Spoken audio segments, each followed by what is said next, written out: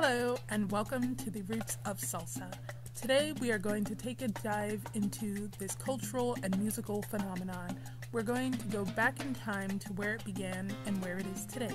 I thank you for watching and let's get into the Roots of Salsa. Estoy buscando un árbol que me dé sombra, porque el que tengo calor a mí me da. Estoy buscando un árbol que me dé sombra. Oh, que me dé sombra, que me dé sombra. Estoy buscando un árbol que me dé sombra, porque el que tengo calor a mí me da. Estoy buscando un árbol que me dé sombra, porque el que tengo calor a mí me da.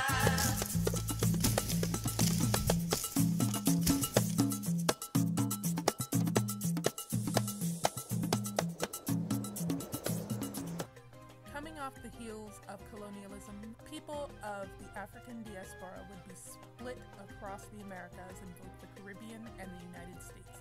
Somewhere along the line, these distinctive cultures would meet, laying the foundation for what would come to be known as salsa.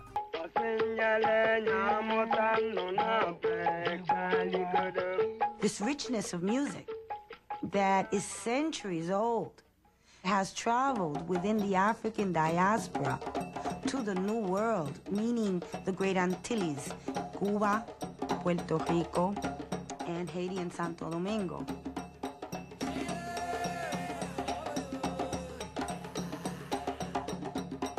The rhythm patterns of these people comes from the Yoruba tribe, which were the most sophisticated drummers in Africa. There's something majestic about the drum, and very visceral.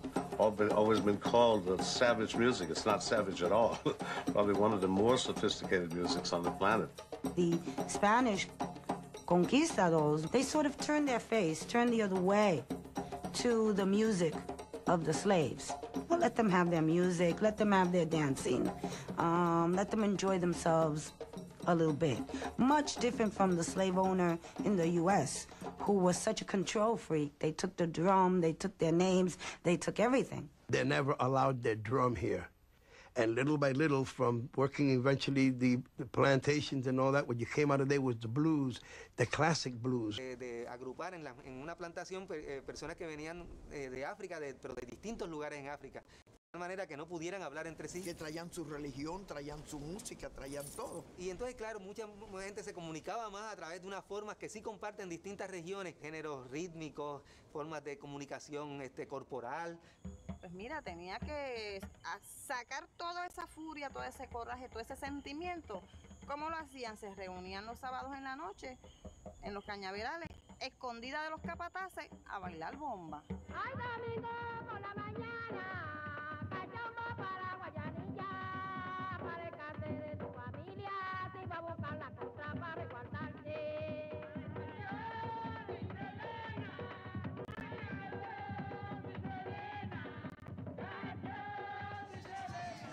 These songs were everything.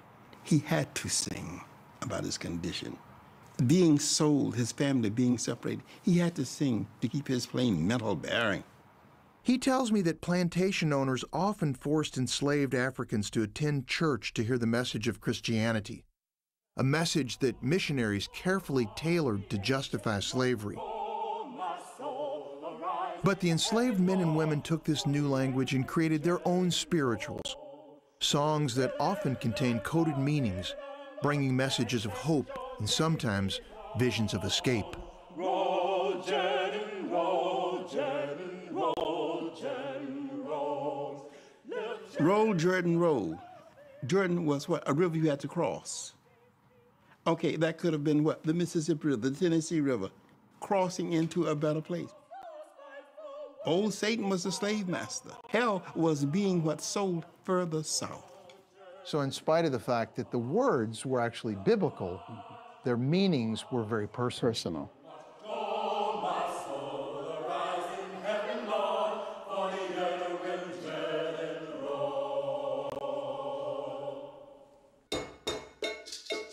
Dr. Norris explains that even though the words were from Christianity, these songs have their roots in Africa, where music was infused into every aspect of life. In the Americas, the enslaved Africans were forced to adapt. They weren't allowed to use instruments they brought with them. They took them from them. So what? They improvised with what? Hand clapping on the side of the horse. Improvised. I look at them and I marvel over how we got through all of this. But how we got through it all by what? Singing. Salsa is a very interesting musical genre because it combines son, guaracha, cha-cha, bomba, plena, mambo, jazz, and many other musical genres into one distinctive sound. While it is not specifically known who officially named the genre salsa, it is generally accepted that somewhere along the lines, Johnny Pacheco was one of the first to call it that in relation to this specific style of music. Call this salsa, a sauce like gumbo. Mixed con mambo, rumba, plena, jazz, merengue. You cook it up.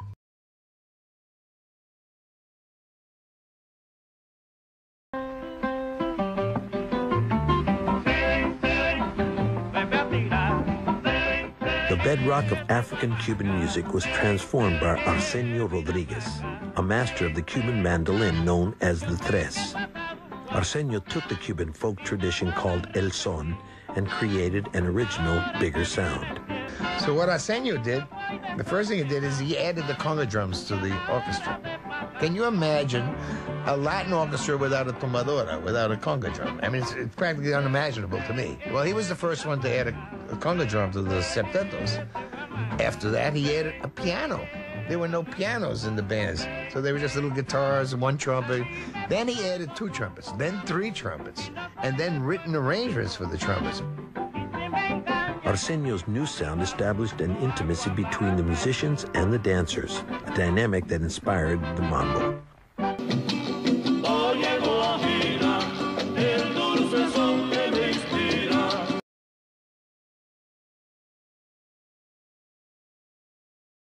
Que no te quiero, si tu amor es la fuente que me inspira a vivir y sentirme tan feliz.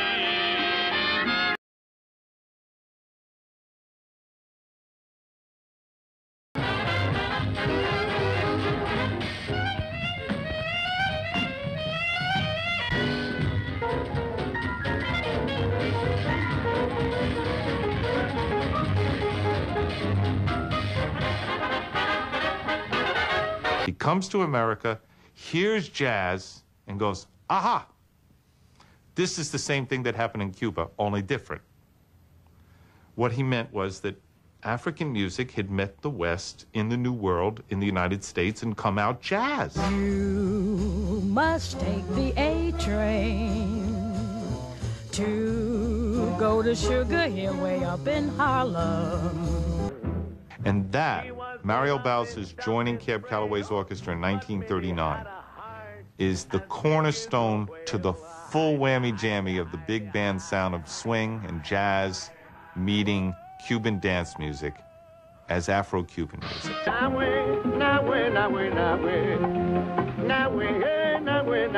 In 1940, Mario Bauza joined forces with his brother-in-law, singer Francisco Grillo, also known as Machito. Together they created a band that fused the American jazz experience with their native love of African-Cuban rhythms. The orchestra is named Machito and the Afro-Cubans. Mario wanted that because he knew that it's what it was, there's truth, and knew that it said black is beautiful. They created a big band using jazz instrumentation, jazz arranging techniques. However, what was different is they used a Cuban rhythm section.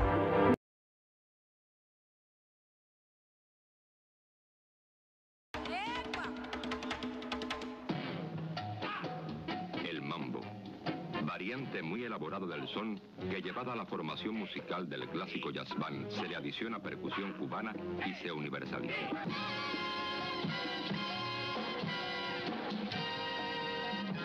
Con la sandoka que yo traigo para guarachar, con el meneo que yo traigo para combanchar, no hay otro ritmo que se me inserte.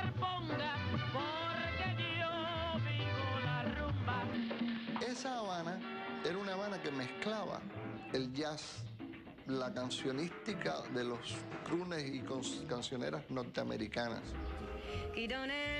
con la ranchera mexicana, con el tango argentino, con la música flamenca.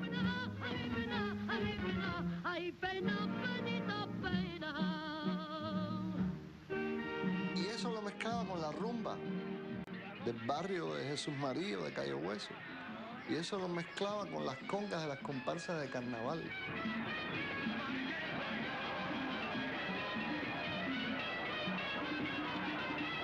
Es la época de la revolución.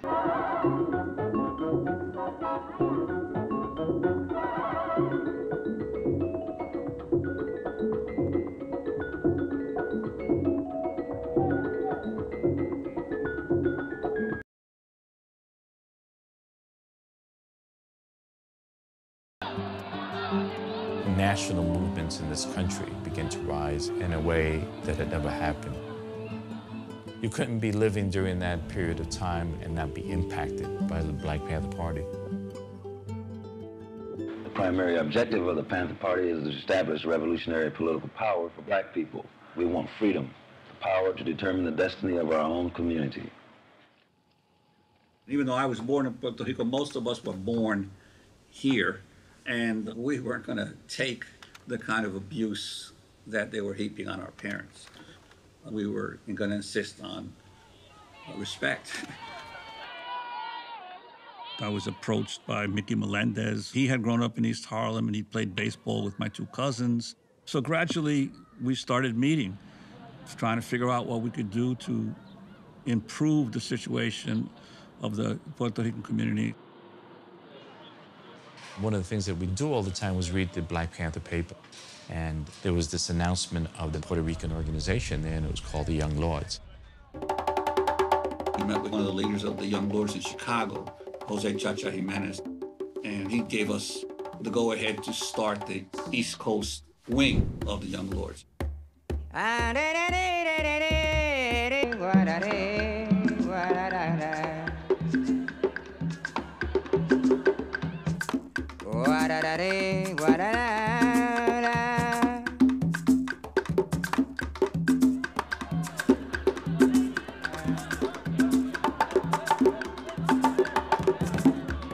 The Young Lords didn't drop from the sky one day and all of this happened. We were part of a continuum of history, of a legacy that had gone before us. For that revolution within the United States, we see ourselves hooking up with Black people, with Native Americans, with Asians, and with other Latinos to form a united front. Well, all these groceries, way over 6,000 bags of groceries, being given away free. Tomorrow night, the Black Panther Party has organized the whole conference, and tomorrow night at the Oakland Auditorium, that's Wednesday, tomorrow night at 6 p.m., we expect way over 6,000 people to come down and get their free bags of groceries, and also to register to vote, to unify the vote around the very concrete program, so that in the future, the black community and other poor oppressed people in any kind of vote will be unified around concrete survival programs like this, so that the people won't be asked by the politicians to endorse them, but the politicians will have to endorse people's community survival programs, such as free food, because people got to eat every day. This is a new approach for the Black Panther Party, isn't it? It's not per se a new approach. It's some new kind of work. It's all related to our original vision, though, of the Black Panther Party over 6 years ago. You see, when the Black Panther Party organizing this kind of operation really shows that we're implementing the original vision of the Black Panther Party.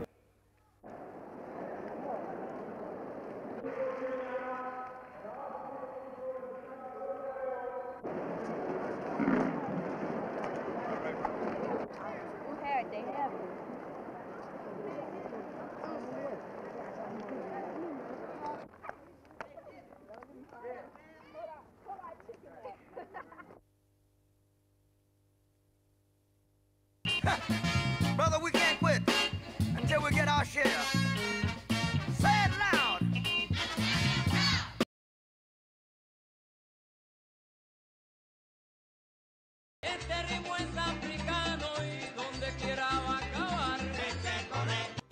Moving into the 1970s, this would be one of the biggest booms for the salsa genre, with the formation of the Fania All-Stars, which would feature some of the biggest stars in salsa, including Celia Cruz, Hector Lavoe, Johnny Pacheco, Willie Colon, Ruben Blades, and Cheo Feliciano. Together, they would go on to cement what we now know as salsa. While they were very popular in their respective genre, salsa still was not being accepted by the mainstream musical world, and one musician would go on to actually help usher in this era and help salsa musicians get recognition. Ladies and gentlemen, can I have some quiet, please? Let me tell you, I'm really shocked and overjoyed. This happens once in a lifetime. What I'm going to tell you, as a matter of fact, I'm so nervous, I don't know what the hell to say. What I'm going to say to you is something that you will not believe. God bless salsa, but God bless the man that is going to join you. This man came in to play with us, and I can't believe it. This man is the biggest thing in music. Ladies and gentlemen, you won't believe this. Stevie Wonder. Will you believe this? My God. Stevie Wonder. Woo! Woo!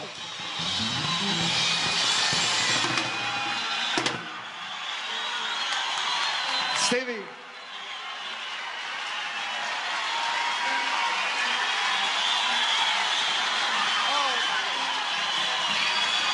Stevie Wonder. Come on.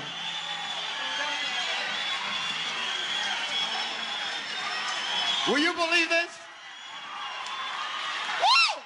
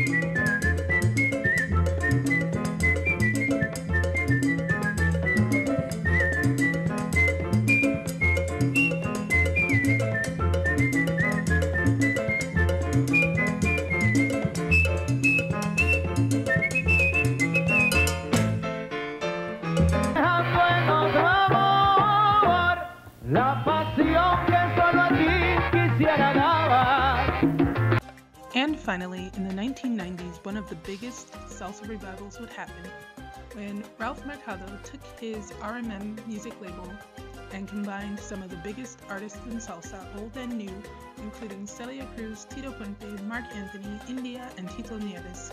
This would essentially bring salsa into the mainstream, cementing it as the iconic genre that it is. Today, salsa continues to be enjoyed by fans old and new, and some of the old songs see themselves being remixed and redone even today. I thank you for listening, and I hope you enjoyed learning a little bit of the history behind salsa.